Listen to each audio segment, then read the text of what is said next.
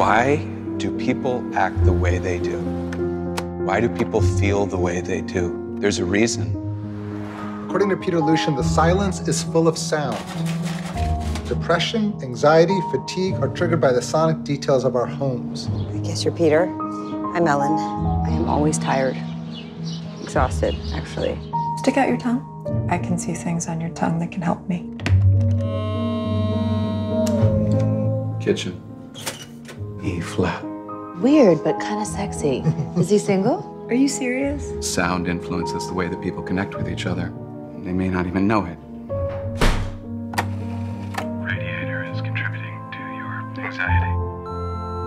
Hey, Peter. God, this probably sounds so strange. Your feelings continue. Yes, my feelings continue. Maybe I could come by next week. So, did Peter tune your apartment? Upper East Side. E-flat toaster problem. Like to think I have better qualities than that to describe me.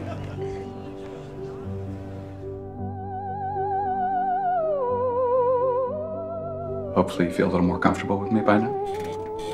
Of course. I'm just cautioning you not to make it too personal. We have to be careful.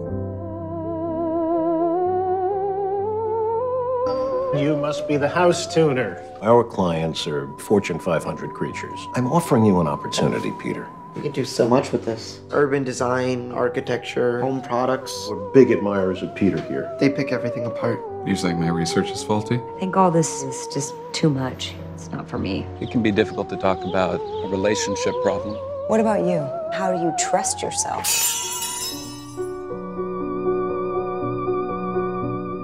There are all these connections, but there's something deeper at work. Sounds that guide people through the city. I mean, they're not conscious of it, but it's there. I called you. I listen.